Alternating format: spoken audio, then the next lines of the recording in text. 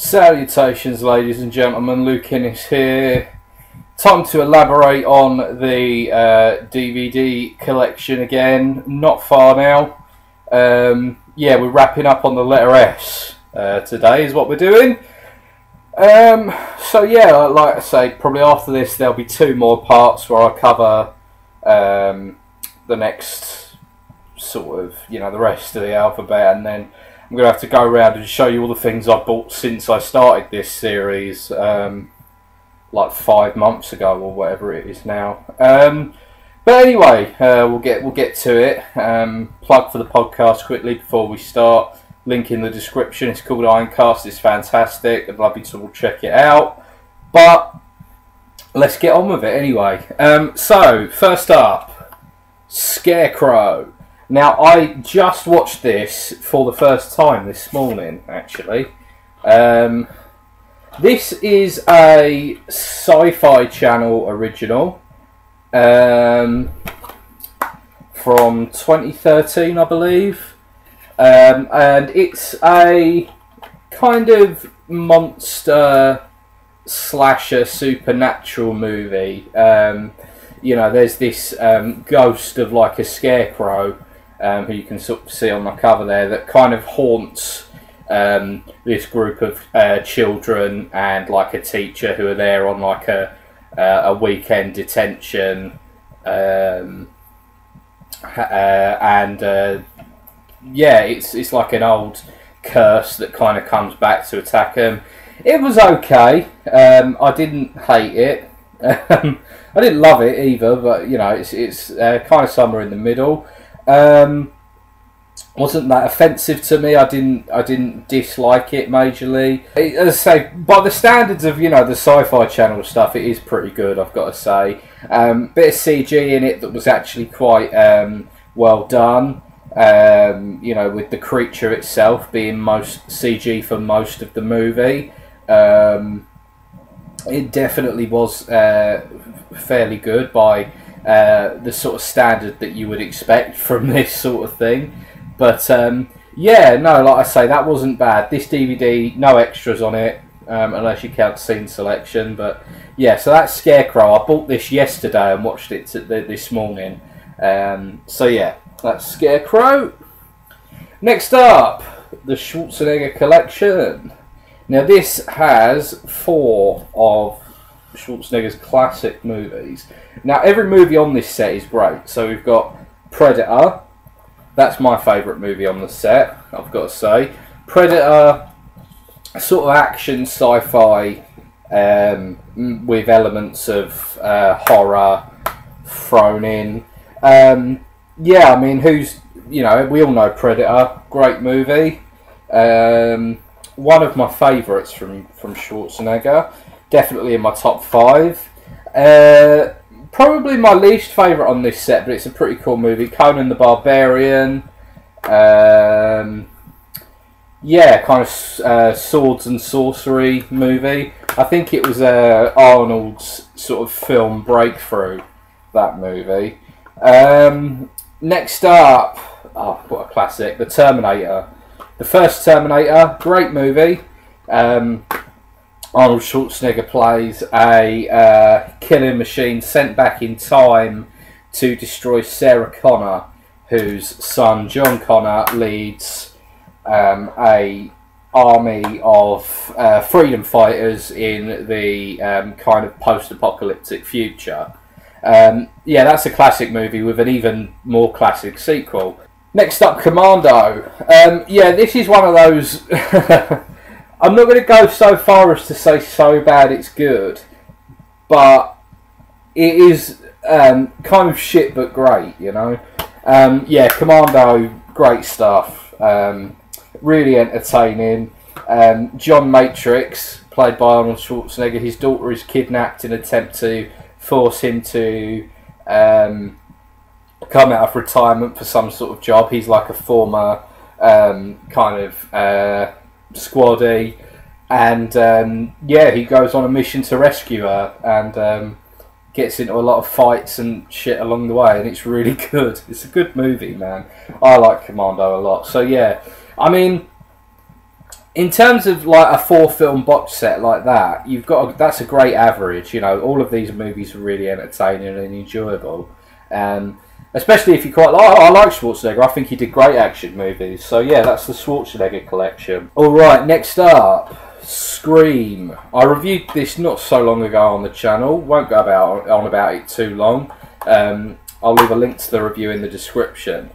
So yeah, I really like Scream. I think it's a good movie. I mean, if you're interested in my thoughts, you can check out the review. But yeah, no, Scream's a pretty enjoyable movie. I like Wes Craven a lot, so you know, I'll dwell on that too long. Next up, Scream 2. Yeah, this is I get Scream 2 and 3 mixed up a fair bit. All I can tell you is that I do kind of, you know, they're both pretty good. The original 3 Scream movies are all on a pretty even footing. I mean, you know, they're given that they were always intended to be a trilogy. That's and this is Scream 3, and this is a rental copy. I think this is the one where they're making the movie. Yeah, but yeah, no, yeah, Scream 3 again, really cool. Yeah, like I say, the original Scream movies are all on a pretty even footing because they were always intended to be a trilogy. I will talk about Scream 4 when I update you on my Blu-ray collection because I've gotten that on Blu-ray since the original Blu-ray video, but that's for another time. Moving on, Scum with Ray Winstone. Yeah, this is a classic British kind of social realism movie set in a borstal or a youth prison, if you will. It's basically a really, really strong, quite disturbing movie about a guy who gets sent to a really tough youth prison and tries to keep his head down initially, but the whole kind of result of it is that he finds that he's going to have to try and sort of take control and become the daddy of the borstal is the whole idea.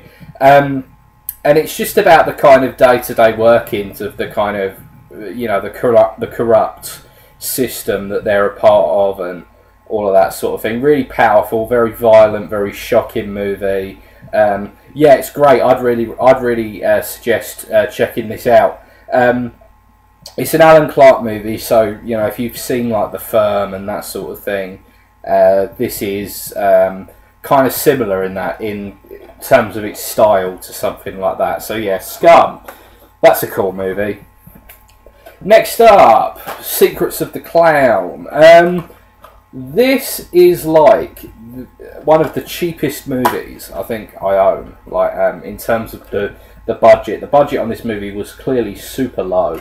It's a similar sort of standard budget-wise to Sickle, which are the Slaughterhouse Massacre / Sickle, which I reviewed recently. And yeah, it's kind of similar in terms of its style and stuff. Just a really cheap American movie from the mid-2000s. In this movie, this chick has like a clown doll that's haunted or some shit, and kind of you know, some deaths start happening or something. And yeah, it's not a great movie at all, I've got to say. I mean, it kind of passed the time, but that was it. It was okay. Not really much point in going on about it. I mean, this is a movie that I doubt really anyone watching this has seen.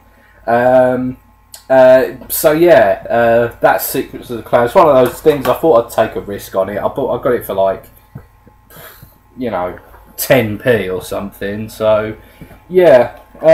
Next up, moving on from that, we've got a bit of a classic, Seven. Yeah, this is sort of the movie that saved David Fincher's career, isn't it? I mean, he did Alien 3, and that was a very poor movie. And then he moved on to do this, and this was where he kind of proved that actually he was a good filmmaker, and it probably wasn't his fault that Alien 3 turned out so shitty. So yeah, Seven, yeah, solid movie. Brad Pitt and Morgan Freeman play a pair of detectives investigating a string of murders that take place, each one kind of representing a different one of the 7 deadly sins. So like you start off with like gluttony, and it goes through, and towards the end it kind of gets sort of hitting closer and closer to home as they're trying to investigate this. But yeah, I mean, this is a really, really good movie. If you haven't seen Seven, I mean, come on, check it out. Okay, next up, Shaun of the Dead. Man, I love this movie. The only thing that I don't like about Shaun of the Dead is that it set off a string of zombie comedy movies, and it's kind of reached the point now where it's been like, I mean, how old's this movie? About 13 years, I think. Yeah, like 12, 13 years, and like this trend hasn't stopped. It's just carried on since this movie came out, and at this time it was really fun and an original idea to do a comedy movie, because this is really a comedy movie rather than a horror movie, although it borrows zombies from comedy, zombies from horror, beg your pardon. It's now reached the point where there are just too many zombie comedy movies. So yeah, I mean, yeah, Shaun, his girlfriend dumps him the day before the zombie apocalypse starts, and he spends the day of the kind of zombies trying to battle for survival along with his friend, and try to win back his ex-girlfriend. So yeah, it's a pretty damn crazy movie. Shaun of the Dead, I mean, I think most people have seen this. This is widely considered a classic. Yeah, great stuff. Shaun of the Dead rules, man. Okay, next up, The Shining, Stanley Kubrick. Yeah, great movie.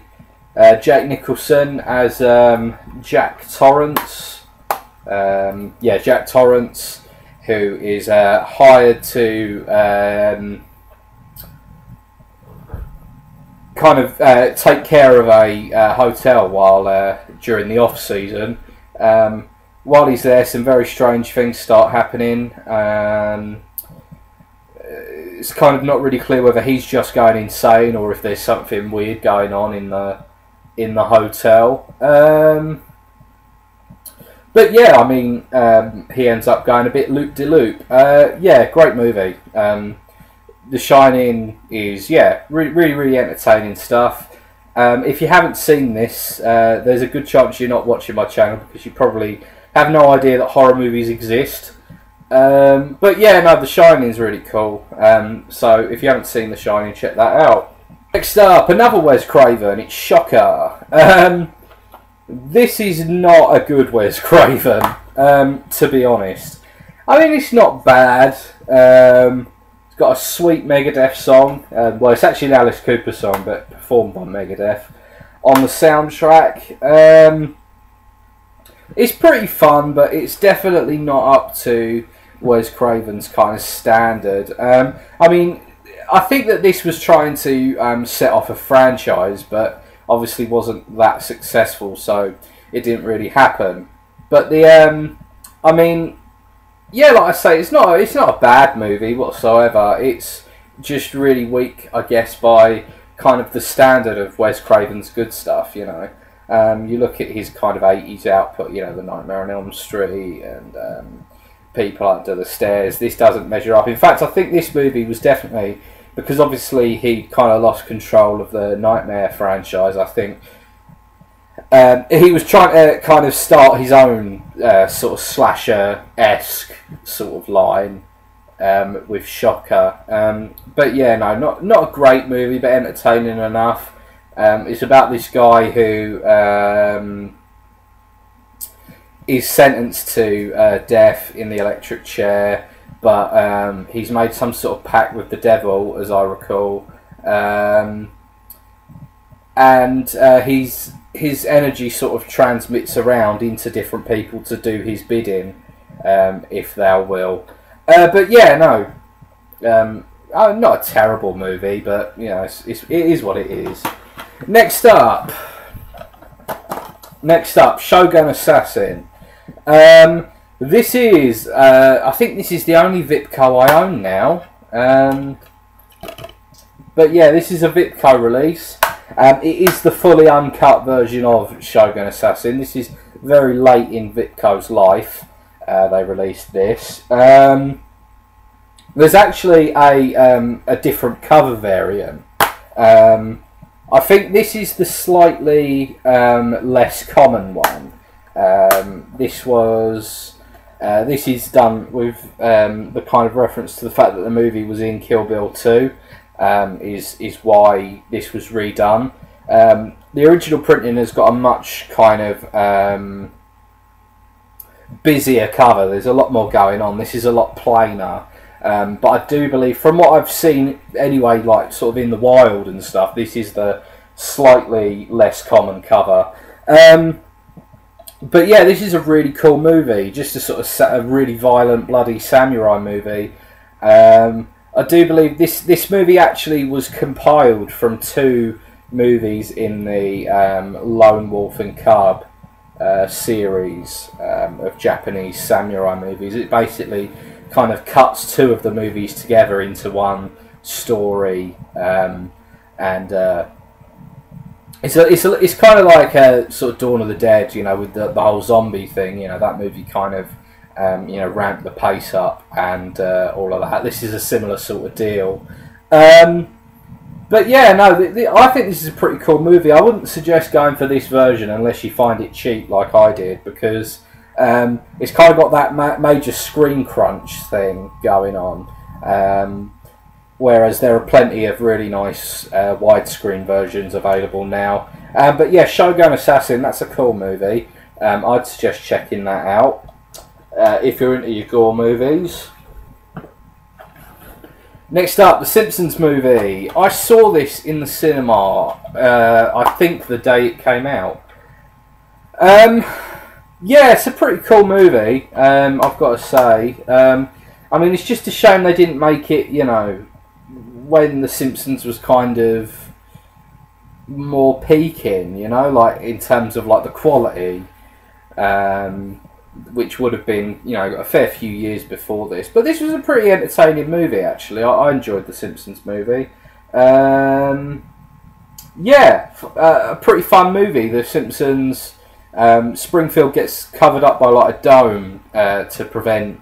God, I haven't seen it in so long, but there's like a dome gets lowered over Springfield to basically kind of trap the pollution coming out of Springfield, and the Simpson family managed to escape, and they have to go on the run because obviously the government don't want anyone knowing that they've done this to Springfield. Yeah, they try to track them down. But yeah, no, the Simpsons Movie, not bad stuff, not bad stuff. Next up, we've got a TV series, and at that, a TV series I haven't seen in fucking donkeys. This is season 1 of Sledgehammer. Now, Sledgehammer is this cop guy who is incredibly trigger happy, and little booklet. But yeah, no, this is, he kind of he's just incredibly trigger. He's a real sort of, I guess this series is like a sort of parody of the kind of Dirty Harry, you know, kind of renegade cop sort of genre of movies. This was in the sort of 80s, so I mean it's kind of post, like a postmodern sort of parody of that. And this guy's a sort of, you know, he's a dirty cop, kind of stereotype, and he sort of bumbles around from you know, adventure to adventure. But yeah, that's a pretty funny series from what I remember. I haven't seen it in, like I say, fucking years, but from what I remember, it was pretty good. Next up, Slipknot, Disasterpieces. This is basically Slipknot live at the London Arena, back when there was such a thing. Comes with quite a very plain booklet. It's just some pictures of the band and stuff, not an awful lot in there, but I mean, it's a pretty cool set. I mean, it's got the show. It's from the Iowa tour, so it's basically all my favourite Slipknot stuff that they play. Because you know, my two favourite Slipknot albums are the first two. So, but yeah, no, and there's music videos from that kind of time frame on there as well. So you know, that's cool. Next up, we have Voliminal. This is again, this is the band when they were doing. I'm guessing this was around the time of like Volume 3, and yeah, this is basically just like a documentary type thing, looking at their life. I haven't seen this in fucking ages. I don't remember. I don't think it was very good, though. I think it was all a bit kind of, you know, choppy and cut together and not really that insightful. But, you know, whatever. We'll move on. Next up, Snakes on a Plane. I fucking love this movie. Yeah, Samuel L. Jackson. There's a plane with snakes on it. Great stuff. Absolutely fantastic. Yeah. You gotta watch Snakes on a Plane. It's brilliant. Next up, this one will probably be good for a review. Actually, Snuff Movie. This is a British horror movie from the mid 2000s. I'm guessing. Let's see, 2006. Yeah. It's directed by the guy who did the Candyman. I've forgotten his name. But yeah, no, it's all right. I mean, the plot is stupid, and the film clearly doesn't really know what it's trying to do. It's kind of a bit of a retelling of the Manson family in a way. But yeah, no, fucking God, what a bad... It is really a bad movie, but it's quite an entertaining bad movie. I mean, this movie clearly has no idea what the fuck it wants to be. But it does have some pretty interesting ideas in terms of the way it's made and whatnot that it sort of plays on. So yeah, that's Snuff Movie. Next up, we've got a Mel Brooks comedy, Spaceballs. Awesome Star Wars parody, of course, with who's in it? Rick Moranis and John Candy. Really, really entertaining stuff. I mean, I'm not the biggest Star Wars fan. I mean, I do enjoy it, but I mean, this whole thing, I think if you're a Star Wars fan, this is the sort of thing you either love or hate, this kind of parody. But yeah, I think this is a really entertaining movie. So yeah, that's Spaceballs. Next up, a bit of Giallo with Spasmo. This is directed by Umberto Lenzi, I think. Yeah, Umberto Lenzi, who did Cannibal Ferox. Oh yeah, it does say Cannibal Ferox on the front, yeah. This is released by 88 Films as part of their cult cinema collection. Yeah, Spasmo, it's a sort of giallo mystery thriller type thing. It's kind of slow. It takes a while to get going. And the problem is that it's kind of like all of the good stuff's at the end, you know. It's just most of it is. I mean, it's about 90 minutes long, and you know, aside from the last sort of 15 minutes, it's rather slow and unwieldy. But yeah, no, it was an okay film. I didn't think it was too bad. Again, that'd possibly be quite another good candidate for a review. So yeah, we'll move on. Next up, Spider-Man. Yeah, this is the original Sam Raimi Spider-Man. This is the first DVD I ever owned that was mine. I got this for Christmas when this movie was like the new hot shit. This is a pretty good movie. I like the original Sam Raimi Spider-Man with Tobey Maguire and Willem Dafoe and what's her face with the nipples. Yeah, this is a really, really good movie, actually. I'm not a comic book movie person, but I really enjoyed this. And I mean, the DVD itself, I'll never get rid of it because, like I say, it's just nostalgia for me. This was, like I say, my first DVD. So yeah, that's Spider-Man. I've also got the sequel, Spider-Man 2, here. Yeah, this is an alright. Again, like this is another movie that I have not seen for donkeys. But yeah, no, this is an alright movie. This is the one with Doc Ock, isn't it? But yeah, no, it's yeah, I seem to remember it being a fulfilling sequel. I've never seen Spider-Man 3 because I was going to see it, but I was grounded when it came out. When my friends were going to see it, my parents grounded me. I don't remember why, but so I never got to go and sit with my friends, and I've never seen it since. Apparently that's quite a good thing, but you know, whatever. And we'll finish on this one. Straw Dogs. I've reviewed Straw Dogs on the channel. I will leave a link to it in the description. If you want to see my thoughts on Straw Dogs, then yeah, just head there. But I mean, Straw Dogs, Dustin Hoffman in the Sam Peckinpah home invasion, rape, revenge thing. Yeah, no, this is a really cool movie. I like Straw Dogs quite a lot, so yeah, check that one out. Also check out my review of it, so you can hear more in depth what I think. Thank you very much for watching, ladies and gentlemen. I'll see you next time I decide to put up a review or something. I'm not really sure, to be honest. But usually I'll come back with a new video every few days. But yeah, hope you've enjoyed this part of the DVD collection. See you on the next one.